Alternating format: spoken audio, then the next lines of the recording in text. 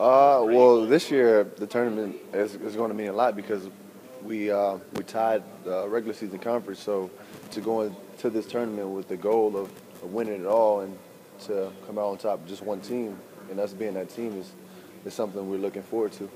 Kind of a tiebreaker, so to speak. Yeah, of course. That's how we're going to look at it, and yeah, sure.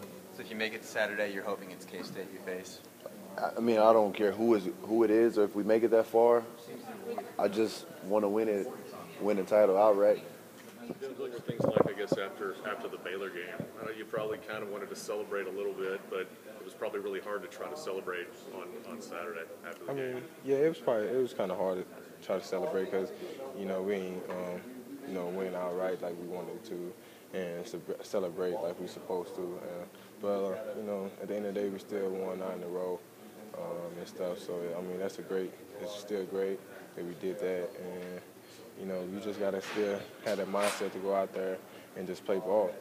You kind of viewed the tournament as a tiebreaker, so to speak. Since you had to share the regular season crown, does that make the tournament maybe a little bit more valuable?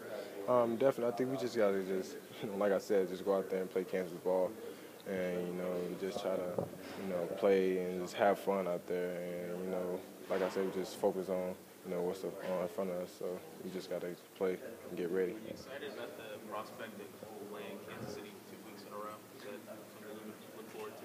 Yeah, for sure. I haven't answered that yet either. But to be able to have that chance, it's definitely a huge advantage for us once we get into the NCAA tournament. If we get that, that seed or bidding, whatever, it'll be awesome to be able to play in front of our fans, and I think it would definitely help us out a lot. And Kansas City's been pretty good to us, so we're excited to be able to play there.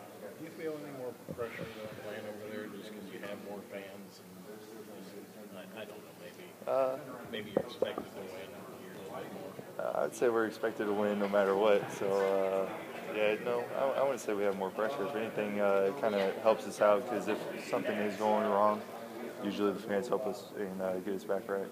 How familiar do you feel with the Sprint Center? Pretty familiar. We played there, already I think twice or 3 times this year, and then also in the past we've played there, and so we're pretty comfortable there, and we're excited to be able to play there this weekend and hopefully next. Jeff, can you put into perspective what this program means just to win 9 straight titles?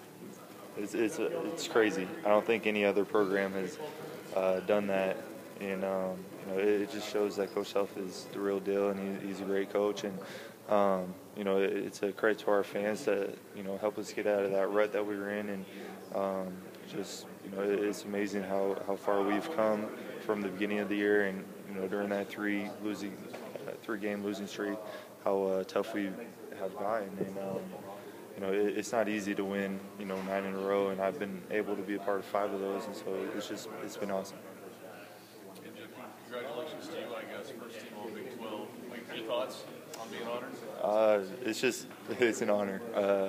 It's crazy to be able to be a part of that, especially in a great conference, and to be defensive player again is also an honor, and it has a lot to do with my teammates just getting me open and stuff like that, and without them I obviously wouldn't be on the team, the first team. So.